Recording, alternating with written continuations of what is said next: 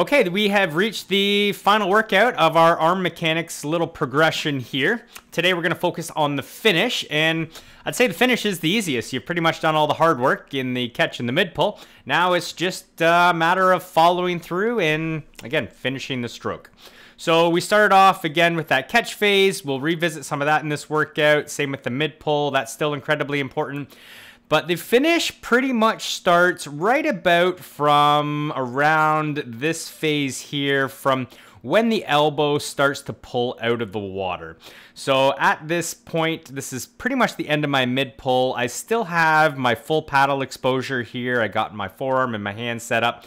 But right about, again, just before the hips, I start to exit the water, and my paddle begins to get limited or whittled down to just my hand, which eventually, as you're bringing the elbow out, you can break the wrist a little bit to keep that pressure backwards on the water before it, basically the palm will turn inward slightly towards the thigh, and you will exit the water just past the hip. Now, again, once you're at this point here, there are diminishing gains in terms of force.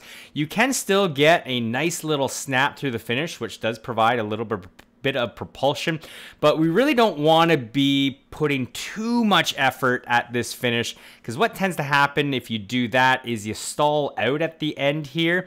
So you get a pause, and then that basically slows down the time getting back to the start of the stroke, which would have an impact on your stroke timing and your stroke rate. So the finish is incredibly important, primarily to maintain stroke timing, but again, you can get a little bit of snap for propulsion out of that last little bit as well. Your hand position, though, for that propulsion really needs to be getting set up where those fingertips are anywhere from midline to the side of the body. So this last little bit here, again, you can see the hand traveling underneath the hips, and as the hips kind of roll away, it's that last little snap there that gives you that last little bit of pop. I didn't do a long video here, so boop. So one thing when I talk about that pause at the end, you can see it on Derek's stroke here, right at the end there. It's got that little pause, pause, pause. It does it a little more pronounced for me at the end just to demonstrate. Totally doesn't happen naturally. As opposed to Steph here, where you can see as soon as she finishes the stroke, it's bam, right back up and over. And if we're accelerating from the catch to the finish, technically, at this point, your hand is traveling at the highest velocity in your stroke. So, why stop there? Carry that momentum up and around, get it back to the start as soon as possible, so that, again, you can keep the rubber on the road, keep the force applied to the water as quick as possible, which minimizes the decelerations, which hopefully will lead to easier swimming in the future. We're going to talk a lot about arm accelerations in the future as well. But for the finish, just make sure that you're getting it past the hips, keep that timing nice, and keep the momentum up and around. So that will be the focus for today, and let's look at the workout. So the warm-up, we're going to start with another swim kick mix. Again, nothing crazy here, just get wet, warm up the body. Feel free to mix up the strokes or change up the kick however you like. Again, keep it easy, just warm up and get ready for the first little drill set.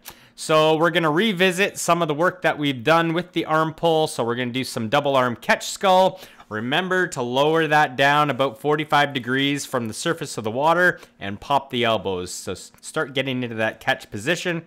The double arm mid pull scull, again, coming to midline at the shoulder line and back out. So just again, get used to moving through the range of motion in the mid pull. And then we'll force those feelings, the underwater recovery, alternate the rotation of the shoulders, and make sure closed fist, you're not cheating at all. Tighten that fist up and really use the forearm for the paddle. So we'll play with some of those drills that we've been practicing all last few workouts. That was almost a sentence. Then we're moving on to the drill set of the day. We're going to continue with our sculling. This one, we're going to be sculling down here at the finish. So right around the hips, sculling back and forth. This one, if you don't have a snorkel, breathing is going to be really, really hard. So if you have a snorkel, wear a snorkel. If you don't have a snorkel, just try to turn your head. You're going to rotate the body a little bit, take that breath to the side, and you'll be fine. Just 25s. Don't breathe. Breathing's overrated. So a little bit of skull finish, and then you'll turn that into 50 freestyle, where just focus on your hand placement. Make sure those fingertips are coming to the midline so that your hand is finishing under the hip a little bit as it rotates away. So good hand placement, and again, make sure you are finishing hopefully without that stall, but we're going to work on that in a second. So then we move on to the main set. We have a number of cycles depending on what level you're at, anywhere from 1 time through to 3 times through. Could even be 4 times through, actually. And we're just going to alternate 1-arm freestyle, drill, and freestyle for the 200. So you'll go back and forth, 50 1-arm drill, 1 arm one way, 1 arm the other way, and then swim 50 free, and then do that all again continuous without a break. So that would be the difference between swimming 50s and doing this as a 200. Make sure the focus is on that follow through. So as you are finishing, make sure you carry that momentum up and around and into that recovery, getting back to the catch or the start of your stroke as soon as you can. So that will be the focus for the 1 arm. Make sure that's the focus for the freestyle as well. No pause at the finish. Then we will take the 100 freestyle and build your stroke rate. So try to work on putting it all together and just playing with a little bit of speed. So again, we'll go through that 1 time, 2 times, 3 times, maybe even 4 times, depending on how much time you have. And that will be the main set.